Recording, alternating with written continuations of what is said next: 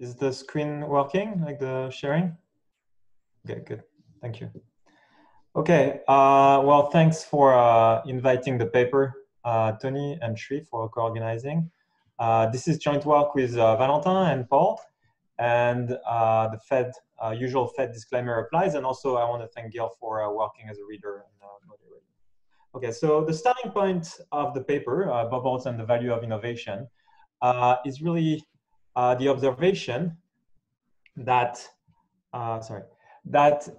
innovation or speculation on financial markets go hand in hand with like innovation. And on one side, so like makes sense, innovation is founded and traded on financial markets. So really asset prices are important to understand innovation or affect innovation. That's something that we see, for example, in recent papers by Bloom, Shankerman and von Riener, or Kogan et al. That really think about how asset prices can be a measure of private and social value of innovation. There is another side to this that's not only like financial markets that help us understand innovation, but that really remarking that these periods of high entry and innovation, really when we have lots of ideas going around, lots of firms being created, really coincide with intense speculation on markets. And Jose Shankman, in one of his recent books on bubbles, like gives plenty of examples of this, like railroads going way back, or electricity, automobile, radio, microelectronics, biotech, and nowadays the internet. So there's really sort of like this tight link between those two phenomenon that we like to think about, and we want to think about this in a couple different ways. So first, how does speculation affect innovation at very like basic level? Second, like during bubbles, during times of speculation, can we actually make sense of asset prices to tell us something about the effect of innovation, or just prices worthless in terms of innovation? And indeed, we'll tell you that, yeah, we can use prices provided we do it the right way. And last, and that's really sort of doing a joint hypothesis here, is that can we use the price of innovation to tell us a little bit about how bubbles work? Like, can we put some structure on some kinds of bubbles here? Okay, so how are we gonna do this? Well, first, we are gonna build a theory of in the interaction of speculation and innovation. So, agents are gonna have heterogeneous beliefs about which projects or firms are more likely to succeed. Coupled with short-term constraint, well, that's going to be a primary source of bubble in the model. To think about the firm side and sort of like the role of innovation and how innovation is valuable to the economy, we're going to incorporate a rich set of spillover across firms, like everything that pertains to firm interactions. So examples of such spillovers could be competition spillovers, also known as business stealing. Firms learn from one another, so that's known as knowledge spillover. It could also be appropriability effect, so like the labor generated by a new firm entry, or such thing as demand externality or pecuniary externalities. And in this framework, well, what we're gonna look at, well, we're gonna see how the private and the social value of innovation, something I'll clarify a little bit, actually change during bubbles. Okay, so we're gonna see how the measurement, the common measurement that we do when we measure the value of innovation can change in bubbles. And what we'll find that, whether you measure the value of innovation using asset prices or using real outcomes, is going to be quite different. Okay, in terms of results, well, first we're gonna see that, as I said, that the first finding is that when there is speculation on financial markets, we're gonna see more innovation.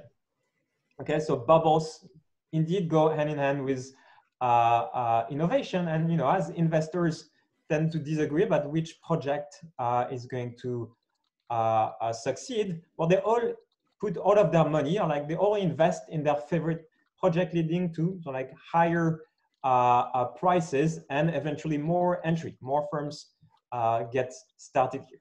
Okay, so that's the start of a bubble, like the crash, what really makes this bubble a bubble, that there's going to be a subsequent crash. Of course, not all of these firms can be successful ex post.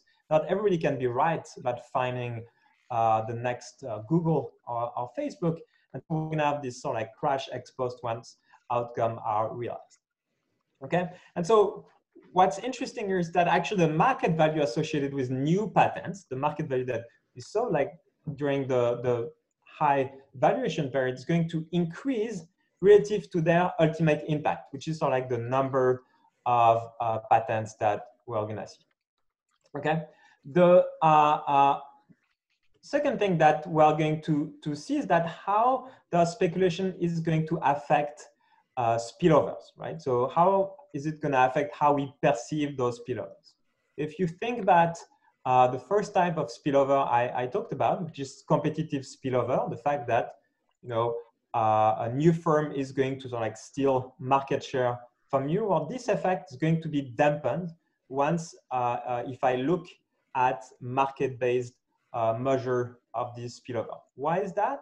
Well, if we are all sure of picking winners, we're less worried about this competition. If I know that for sure I'm the winner, why should I care so much about new firms' entry stealing my market shares? Okay, so that's like one way where we're gonna see that speculation does actually affect significantly how we measure these spillover. Okay, so we're gonna actually look at more than this specific type of competition spillover. I'm gonna tell you that speculation distorts distorts other kinds of spillovers. So one spillover I mentioned is that when firms enter, they're gonna actually create jobs that they do not internalize the fact that they create those jobs. So that's actually a positive spillover. But of course, we can't really speculate on these jobs. They're not really affected by the speculation. So these are not going to be similarly impacted by speculation. Then there is another family of spillovers, general equilibrium spillovers, I'll talk briefly on. And these are they affect all the firms the same way. So they're not going to be affected by spillover. That's something that I explained towards the end of the talk. One of the takeaways is going to be that there are going to be drastic differences in the social value of innovation, depending whether you are measuring innovation using prices, so financial markets, or depending whether you're measuring social value of innovation using outcomes. Outcomes could be either sales or like the number of patents created and so forth. Okay, so what are those differences? Well, we'll see that some of the comparative statistics you might be used to when you're doing, let's say, innovation policy are going to be turned upside down. So we're going to have sort of like change in the sign of comparative statistics. We're actually going to have change in the sign of a policy. So a policy where in one case you do a tax subsidy, now you're going to have to policy in which case you do like a subsidy to create more entry, while maybe now you're going to want to do a tax. Okay, and the last thing that I think is sort of like one of the more important that summarize these others is that in some cases, when you are really only using outcomes to measure spillover, you only need macro elasticity. So you have sort of like the macro behavior of the economy is a sufficient statistics for thinking about the value of innovation. Now, if you think about the private value of innovation, the market-based value of innovation, now you're going to need to sort of like dig down into the details of firm interactions. And that's something that I think people should be aware of, that when they write down a model, not sometimes the details of their model is going to really matter for the kind of measures of spillover that are going to have to think about. Okay, and then I'll talk about welfare at the end, like how can we think about welfare in this context, and we'll focus on the welfare criterion that's basically a Pareto criterion that focus on spillovers measured using prices. So that I'm saying this upfront so that you don't think it's crazy to use prices to measure the spillovers. This is actually rationalized by Pareto criterion when we think about that. Okay, so let me actually give you a small example of what we have in mind to make things a little bit more concrete. We're going to go back to the 1690s, so end of the 17th century. On the left here, we have William Phipps, who is an explorer and actually has an idea of like a treasure hunt, but he needs money to get there. So he's raising money from a VC, the Duke of Albemarle.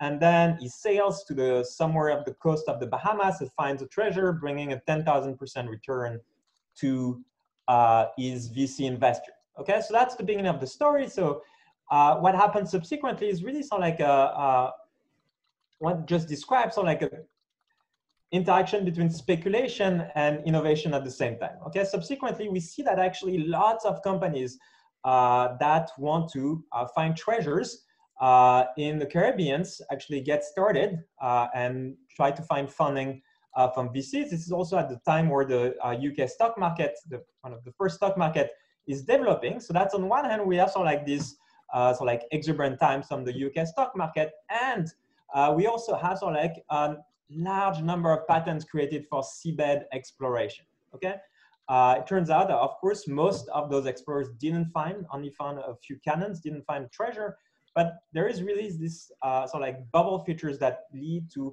high innovation. So whether this is good or not, this is sort of like a question we're gonna try to answer. Like if you want to bring this to like modern times, you can think of like, it doesn't make a lot of sense to have all those high valuations for all those tech firms that some of them might be doing the same. Okay, so let me get started with a more business stealing with speculation. So like introduce you to the framework and fix some ideas. The model is simple in the sense that it has only two periods. At time zero, firms are created, investors disagree about which firms are gonna be successful. In other words, they form their beliefs. And at date one, productivities are revealed and firms interact. Okay, so I'm gonna actually walk backwards and start with date one, which is sort of like the simpler period. At date one, production occurs, but a mass ME here of firms have been created. Okay, so the mass ME of firms are all the firms inside of these circles. But what we're gonna assume that only a fraction of these firms get to produce. Those are sort of like the largest firms, these black circles. Okay, so only the top M firms get to produce, such that you know, the production, the output or the profit of a firm depends on its productivity, but also depends whether it is above some productivity cutoff, whether it is within the top M firms of all the firms created. Okay, so this actually introduces business stealing, because if a new firm is introduced, it might actually steal a production slot from existing firm. Okay, so that's the setup at time one. Now at time zero, well, we're gonna start with the households. Things look a little bit complicated, but actually fairly easy. Households supply some effort to produce some blueprints. Then those blueprints are sold to some firm creators. Those firm creators, you know, collect blueprints and then, you know, transfer them in viable firms on financial markets. Okay, on financial markets, then those firms are bought by the households. How do households decide how to buy those firms on financial markets? Well, they have beliefs about sort of like the distribution of productivity of those firms on production market, right? Household J here has belief EJ, and the program of the household is going to maximize consumption today, output tomorrow by buying shares in all of the firms that exist, minus the cost of effort under some budget constraint and a short sale constraint. Okay, so the last thing I need to specify for you to solve the model is really to find how the beliefs are determined. Okay, so the first step is that, you know, all households are going to agree on the aggregate distribution of productivity. Okay, so we know that how the whole economy is distributed. Okay, and, you know, to fix ideas, we're going to assume that the distribution of productivity is a Pareto with tail parameter gamma. Now, as I said, households have actually different views on which firms are going to be successful, and so they disagree about these firms, and the level of disagreement actually is going to vary, and we parameterize this with the number m. Okay, what does that mean? It means that households are going to form ranking about groups or packets of n firms. Okay, so let me just like give you an example here. We have like many households, and I'm gonna focus on the number n equal 4. That means that households are going to have ranking about packets of 4 firms. Okay, so we're gonna take Alice here and Bob, and Alice and Bob are gonna form ranking about packets of size, packets of firms of size 4. So here Alice is going to like look at the southwest quadrant, there are like 4 firms, and she's going to decide that this is the most productive firms in this group. This is second most, third most, fourth most. Okay. Bob is going to also do the same thing, but what's important here is that Alice and Bob have sort of like IID ranking, right? Their ranking are not correlated. So Bob's going to actually have a different ranking about this packet of 4 firms, and they are going to produce, rankings about all of the packets of 4 firms in the economy. Okay, so what do we get out of this? Well, first, one thing to note is that when n becomes larger, disagreement increases, right? Why? Well, when n becomes larger, it's more room to disagree, right? We're gonna form different rankings about larger number of firms. When n becomes smaller, well, there is more agreement, right? So we have less room to disagree, such that when n equal 1, you can see that, Alice and Bob are necessarily going to be agreeing on what's the most productive firms in a group of 1 firm. The second thing is that since Alice and Bob have beliefs on which firm is the most productive firms in each group, well, what's going to happen is that they are going to invest in the firm that is their favorite firm in each packet. Okay, so Alice is going to invest in here, that it's first firm, and Bob too. Since the ranking are IID across households, each firm is going to have the same number of investors, and the portfolio of each of the investors is going to be distributed according to the rank statistics of order n. What is that? Well, that's just the maximum of n IID draws of F. I know that the population distribution is F. If I know that I'm picking the best firms among 4, well, the distribution of my firm is going to be F to the 4. Okay, so if I know that I pick the best firm among n, the distribution of my portfolio is going to be F to the. Okay, so that's how from their beliefs. So now we are ready to sort of like state the equilibrium condition for the model. There are 3 markets that we're gonna clear with 3 first-order conditions. First, blueprint creation that equalize marginal cost of labor to the price of blueprints. Then the financial markets were firm creation, where basically firm creators buy blueprints from the households and then sell them on financial markets. And last, the financial markets, the household investments, or the price of a firm is going to be the expectation of its profit under their favorite belief, right? So what we find is that equilibrium entry is determined by the marginal cost of effort, W prime of ME, which is going to be taken to be an isoelastic function of the number of firms, is going to be equal to the expected profit of a firm. So that's conditioning on producing expected profit of firm under the favorite distribution, under the rank statistic of order n here that we write IN. Okay, so just to give you a few intuitions that I prefaced in my introduction. Well, household values their own firms with IN under the rank statistic of order n, but they value the market portfolio with I1. Why is that? Well, remember, the aggregate distribution is F. So if I were to buy the whole portfolio of all stocks in the economy, I actually know that this is distributed F, right? Why is my portfolio more valuable? That's because I know that I sort of like handpicked my portfolio with all my favorite firms. So here there's already a discrepancy between sort of like the value, what I estimate to be the value of my portfolio, and sort of like the value of the market portfolio. Okay, so the stock price PI really reflects the value of an optimistic investor. Okay, the main implication is that entry ME is going to depend positively on the stock price, and we're going to have that both of those values, so like the valuation and innovation, are going to increase with disagreement and eventually crash at date 1 when outcomes is realized. Right? Everybody bids on those firms as if the distribution was Fn, but like ex post, distribution is going to be realized and be F, and so prices are going to crash. Okay, so let me sort of like highlight some of the features of why this is sort of like the right model of bubbles here to think about this.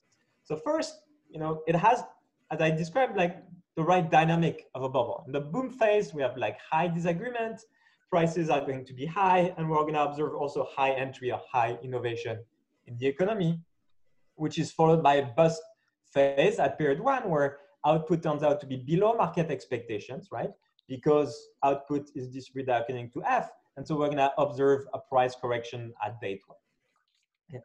So this is relevant, especially relevant model to us, because we think that, thanks, Danny, innovation and bubble, we have, with innovation and bubbles, you know, when there is lots of new ideas around, like investors tend to rely more on the priors and actually will observe more differences of opinion.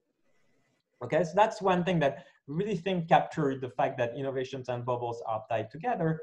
And then there are two salient features of bubbles that we reproduce. First, there is static overvaluation that I discussed earlier. So everybody agrees that the index is overpriced. And second, in the paper, we actually show how we can obtain easily dynamic overvaluation, that everybody thinks every firm is overpriced. Okay, so let me talk in the time that I've left about how we think about the value of innovation in this context. Okay, so to measure innovation, we're going to separate private from social value. Private value is really how much the firm is bringing me, the investor. How much is a new firm producing for its owner? Okay, you can measure this using either ex-post profits or the market price of the firm. We're going to call this V of M.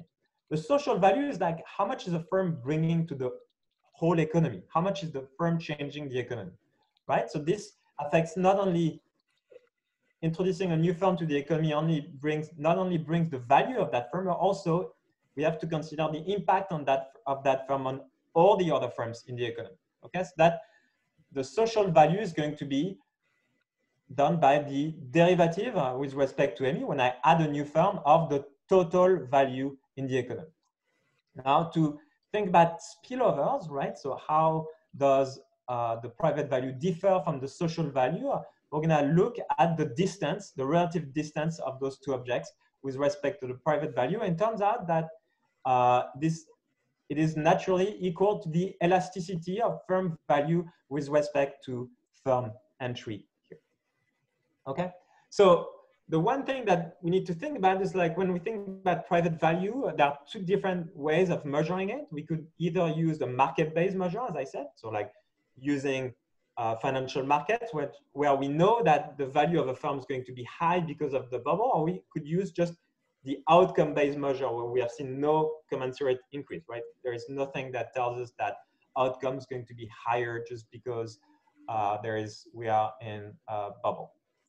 And so I'm going to show you results of spillovers given those two types of measure. First, I'm going to start with the easier one, which is outcome-based spillover. So here, again, I'm going to measure private value and social value using the real outcomes. And it turns out that, so like the spillover using real outcome is equal to the a size of profits displaced. So those are the firms that are impacted by adding a new firms, right? This is how much profits we're gonna lose from this business stealing, from this excess competition, scaled by the total or the average number of profits earned. And here what's important, what you can see is that it's evaluated using the aggregate distribution, okay? Turns out that business stealing, as expected, is a negative spillover. This is like a negative number here, right?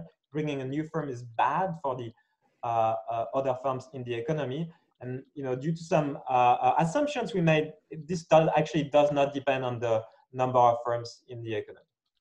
And now if I move to market-based spillover, so measuring the spillover using financial markets, using market valuations, well, I need to evaluate the spillover using the valuation of those spillovers from the people who receive the spillover. So using the actual beliefs of the households. So that's going to be, again, my profit displaced by other. That's my valuation under the favorite distribution scaled by what I expect to gain on average if I have a firm that enter, right? My profits earned. Okay. So the implications from this is that first, market-based and outcome-based spillover coincide without disagreement. When n is equal to 1 and there is no speculation in financial markets, outcome spillover and market-based spillover give me the same result. The second thing, and then that I want to get back to, is that speculation tends to dampen the intensity of market-based spillover. Let me explain this a little bit. What happens is that speculation increases the distance between the marginal and the average active firm, right? If you know that you are picking the best firm among, let's say, 10, 100 of candidates, right? You think that it's unlikely that you are going to be the one firm that gets displaced, right? And so that's going to introduce a large distance between the marginal firm, the firm that's going to get displaced, and the average firm that you think you picked, right? So another way of saying this more technically is that means that I'm shifting probabilities to the right, and the and Fn prime over F prime as like the monotone likelihood ratio property. All right, so let me actually skip this and show you a little bit of like how you could implement this in the data before I conclude. Okay, so first, what we showed that the market value of innovation increases with bubbles, not only in absolute terms, but also relative to actual outcome. Second, the market-based measure of spillover to competitors is smaller in bubbles, but the outcome-based measure is unchanged in bubbles. Okay, so this competition spillover disappears in times of bubbles only when measured using market value of spillover. How do we implement this? Well, we're gonna actually have to do two things. We're gonna have to think about how we measure private versus